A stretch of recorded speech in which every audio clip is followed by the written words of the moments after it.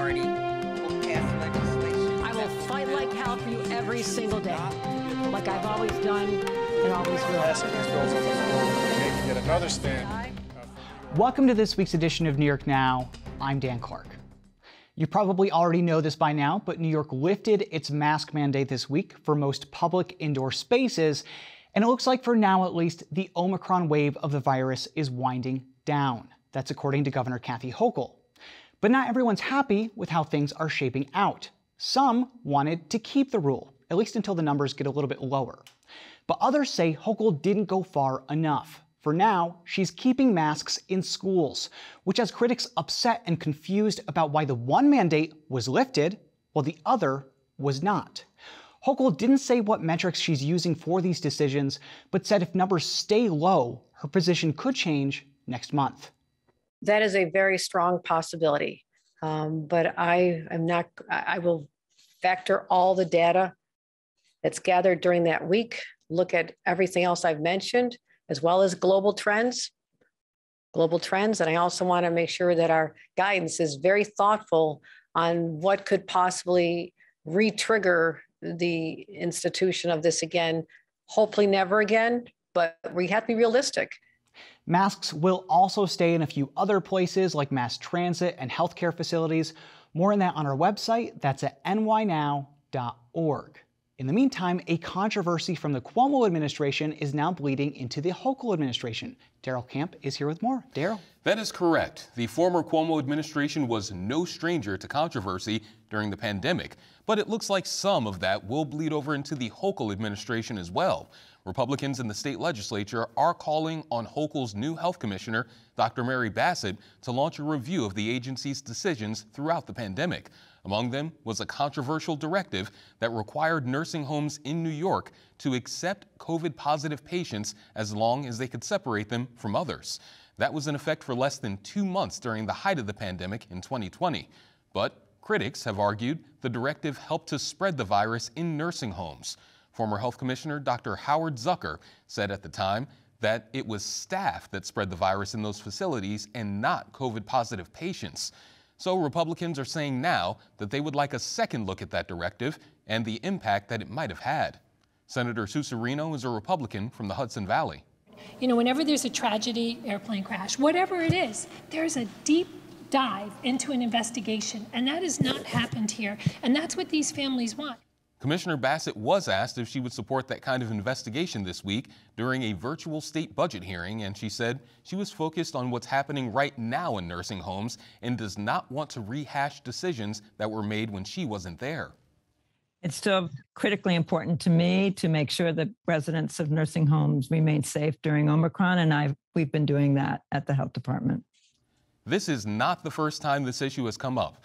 In a report last January, investigators with the state AG's office said the directive may have added to the spread of virus in nursing homes, but they didn't say anything definitive. And going back now could be difficult given how much has changed since that time. Albany area Assemblyman John McDonald.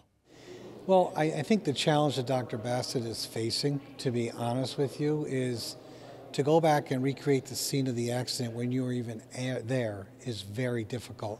And a lot of people that were involved are no longer there.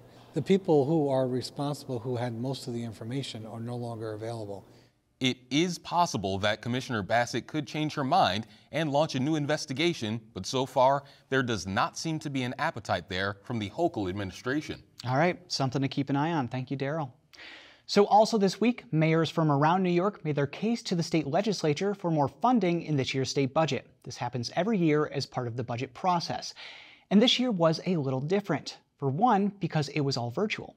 But for two, new New York City Mayor Eric Adams made his first appearance before the legislature since taking office.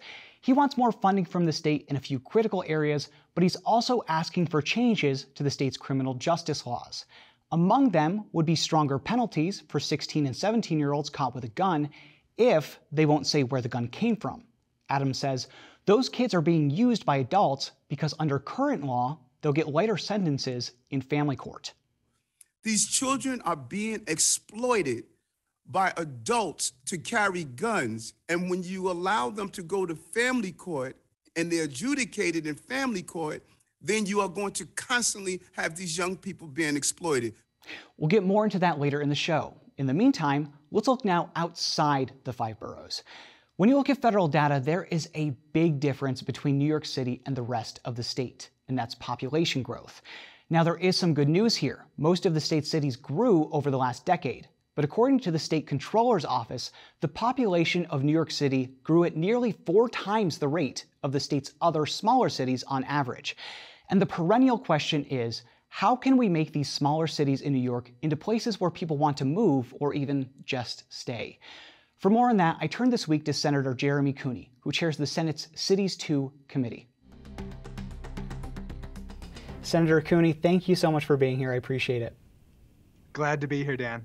So you're kind of an expert on New York's small and mid-sized cities. You did a tour in the fall called the Regenerate Tour. We've talked about it before. You're chair of the Cities 2 committee. We're talking about the state budget. From your perspective, what needs to be in this year's state budget for those small and mid-sized cities in New York? What needs to be in there to really boost them up? Well, first, let me say I'm an upstate guy. I was raised in Rochester, and so this past fall I did that 5-city tour, which became an 8-city tour, which became an 11-city tour. So I spent a lot of time traveling across upstate New York, talking about what their needs are. This budget, I think, goes a step in the right direction for what our upstate, our small and mid-sized cities are looking for. We recognize that there are cities other than the great city of New York that if you invest a little bit of resource and time and attention to, can become great population centers for our state. So whether it's downtown revitalization, whether it's investing in childcare, whether it's talking about neighborhood blight, whether it's talking about economic development, how we attract new jobs to cities across the state of New York. These are all ways that we can invest in these small and mid-sized cities. Is it just about that funding in terms of, is it just about pushing funding to these cities? Or do you see an avenue where tax breaks or tax incentives could help people and businesses in these cities? You often hear from the other side of the aisle that Democrats like to tax and spend. So they like to argue, well, why don't we lower taxes and offer more incentives for business and towards the economy? Where do you see that? Do you think we need more of that? I absolutely do. I think that we have seen since the elimination of the SALT tax, a lot of New Yorkers talking about the impact that taxes have on their ability to stay in our state. That said, I also saw a governor who prioritized taxes and recognized that middle-class property tax payers need a break.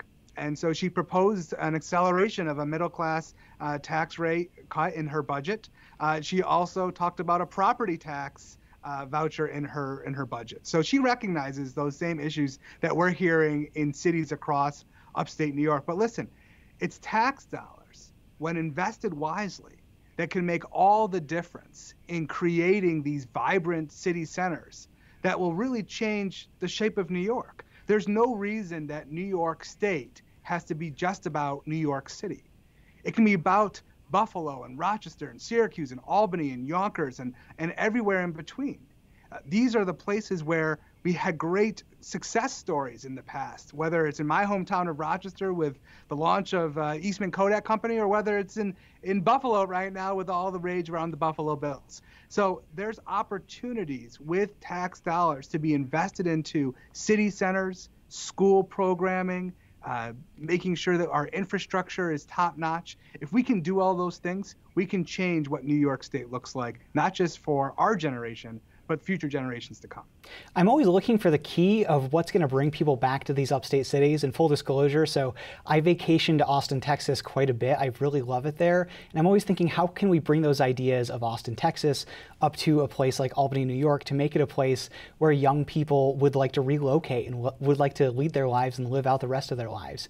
What do you think the key to that is? Is it just about offering those incentives, like structuring up the government centers and providing new incentives for people?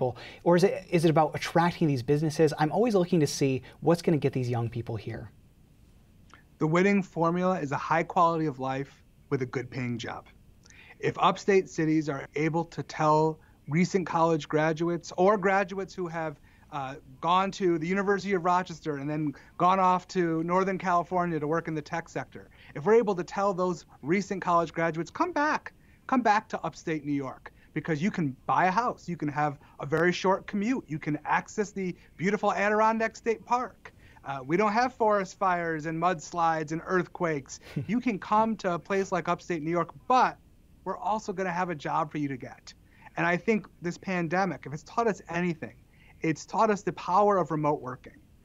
Citizens can choose to move wherever their feet will take them and wherever their laptop can get plugged into. So we have to be intentional about investing in cities like the upstate New York cities I visited on this tour. Because if we do that, people will be intentional about not just visiting the big cities that we hear about on television, like Austin, Texas, and others, but exploring our own backyard. And cities like Rochester, which have a wonderful arts and cultural scene. So I think it's, again, quality of life, but you have to have good paying jobs. And that's what the state of New York can work on doing. Absolutely. So you mentioned the governor's proposal for a property tax rebate when we first started speaking. I'm wondering if you think that goes far enough to lowering the state's property taxes. As you and I both know, for people who want to buy a home in upstate New York, that's often a critical barrier in some counties that have higher property taxes than others. And often those higher property taxes come in counties with large urban centers. So do you think that the state needs to go further and do something beyond the rebate to try to lower these property tax bills? Well, certainly it's a step in the right direction. And I also think it sends a very important message that we recognize that this can be a burden on working class families.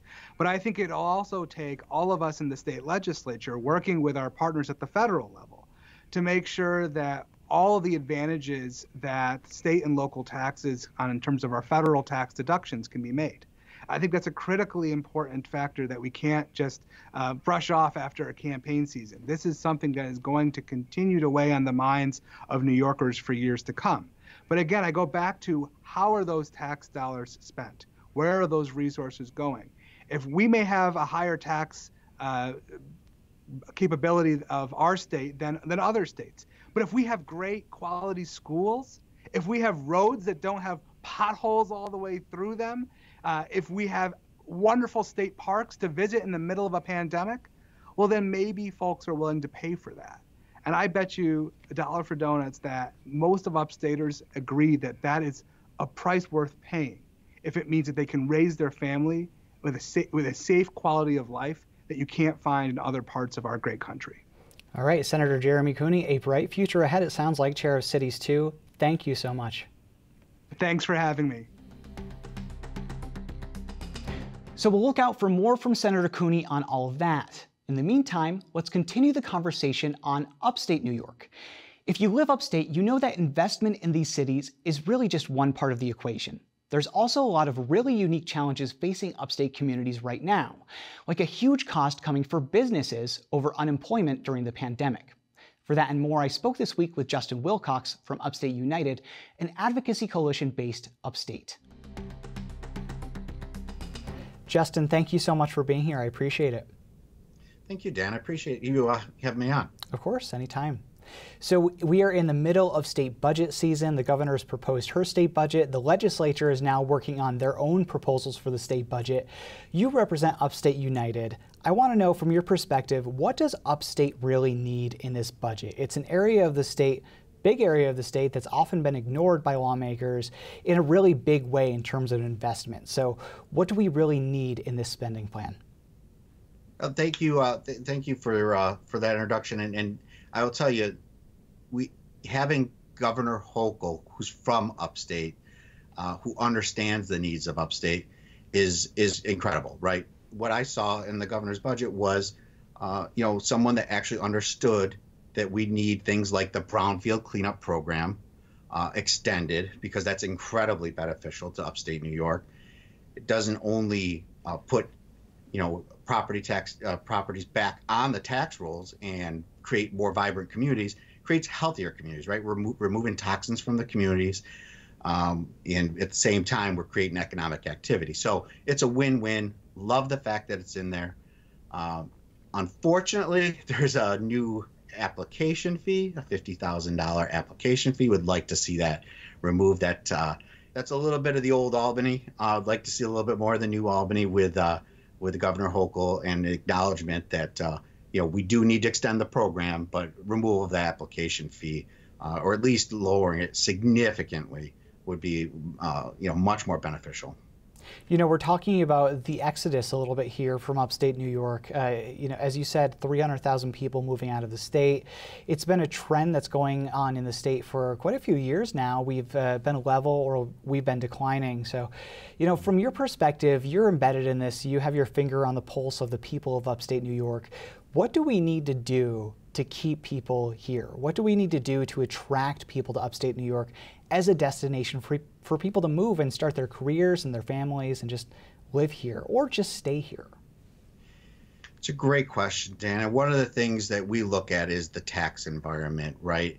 And unfortunately, New York State consistently ranks, the second worst for business tax climate in the nation.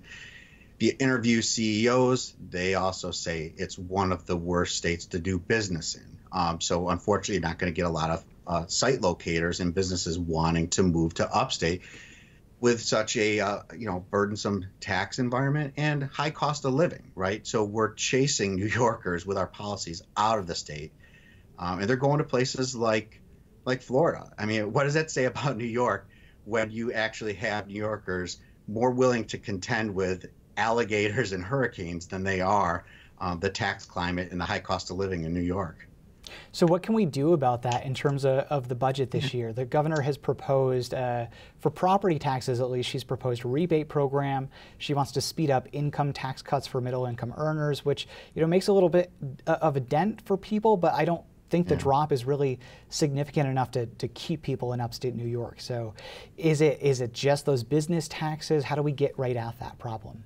Yeah, no, you're right. And again, applaud the governor for going in the right direction. It's better than a poke in the eye, right? Having the governor speed up the middle class income tax, deduction and rebate is significant. But it's more to your point. It's largely symbolic when you take a look at the years and the structural problems that we have in New York State, the high cost of living, the high taxes. So. Again, we talked a little bit about the brownfield cleanup program. Well, another thing that the governor certainly could do, and we'd like to see our leaders in Albany do this, is do something about the unemployment insurance rates that are going to go through the roof. We're looking at potentially $9 billion of additional taxes that employers are going to have to contend with because of COVID, right? Because of the fact that we had to borrow a significant amount of money from the federal government, and that's got to get paid back. Anything we could do to assist our businesses with some alleviation of that additional burden that's going to be placed on them, again, through no fault of their own. What happens if that money is not, if the state doesn't come up with that money to pay that back? In terms of, I know it's obviously going to vary by the size of the business, but what kind of burden does that put on a business if the state doesn't do that?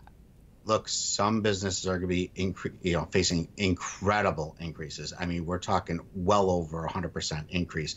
Wow. That you're talking tens of thousands of dollars for some businesses. That's just related to the pandemic, though. Unfortunately, that's right. That's not what we've been talking about. A little bit of the structural issues that we've been facing for the past couple decades. So that's great, but I think again, we need to do more when it comes to alleviating those high taxes that make us one of the worst in the nation and the cost of living. So anything we could do in that regard so that we can bring more New Yorkers back, cutting taxes, that's something we'll certainly continue to applaud. All right, well, we will see where it all heads this year. It's going to be a very exciting budget season. Justin Wilcox from Upstate United, thank you so much. Thank you.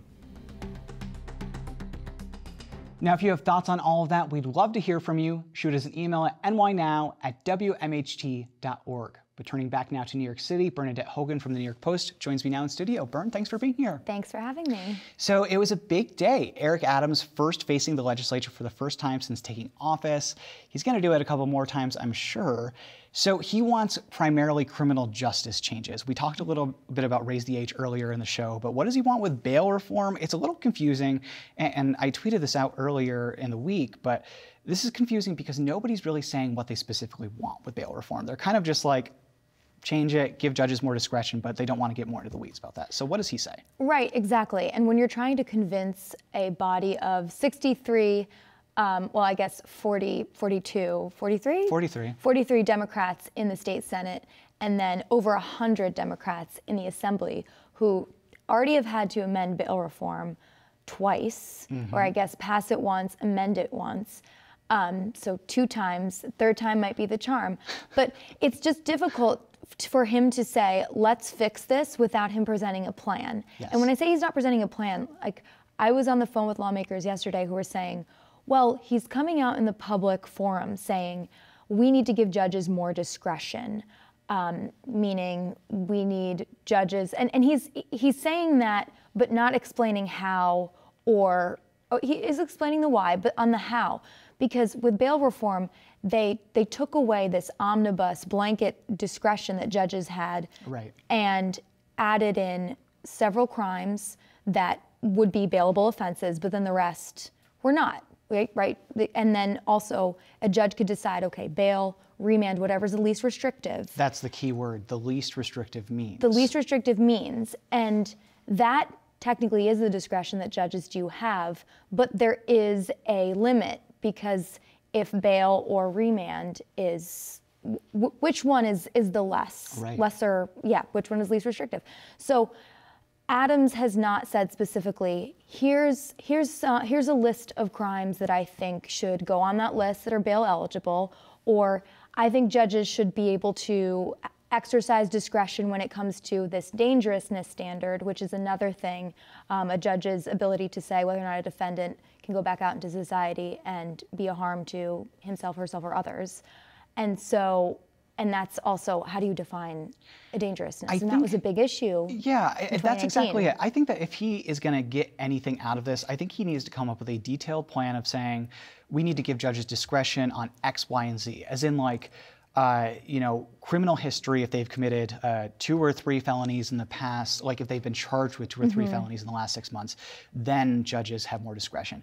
I think him going out and saying, give judges more power, puts him with the Republicans. And obviously they haven't made much progress with Democrats over the last 2 years. Right, and it gives the Democratic leaders fodder to say, listen, the whole reason we changed this was because there was a fundamental problem with the system. It wasn't fair that this person from this community was going to be held was going to remain in jail because they couldn't post bail, but then that person could get out for the same crime because they could.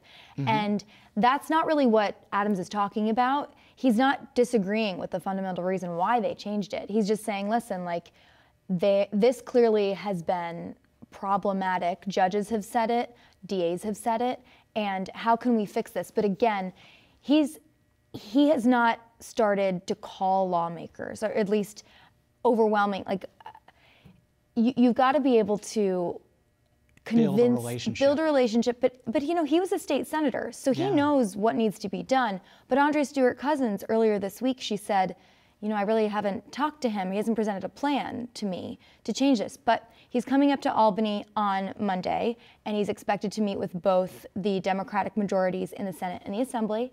And I'm sure that will come up extensively. But he said to lawmakers during the hearing this week, I'm going to present my own analysis. I'm going to show you. And, he also is able to say, listen, look at what's going on in the city with crime and shootings. This is a problem.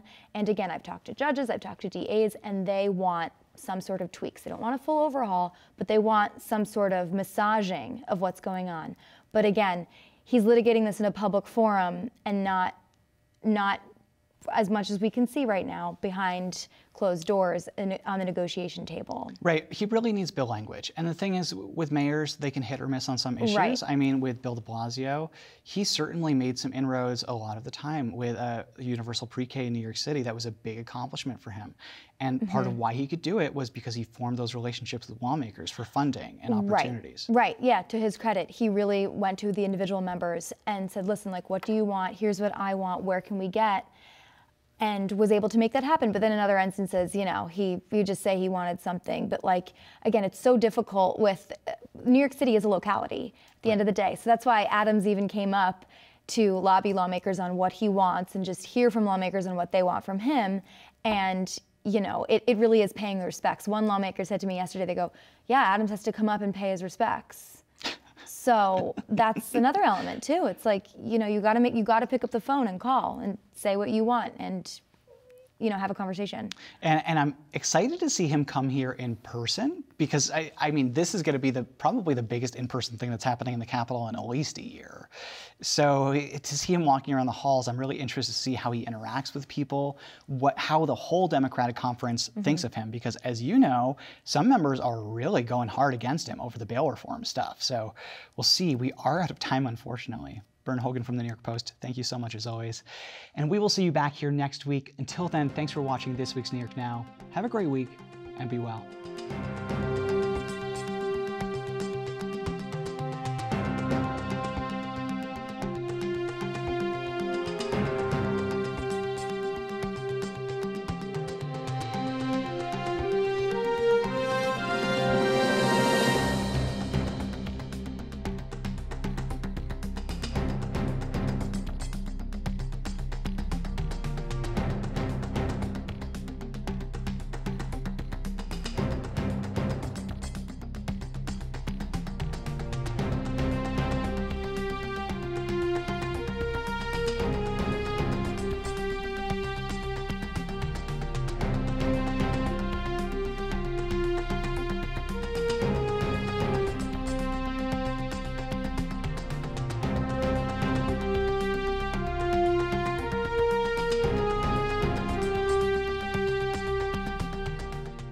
Funding for New York Now is provided by WMHT.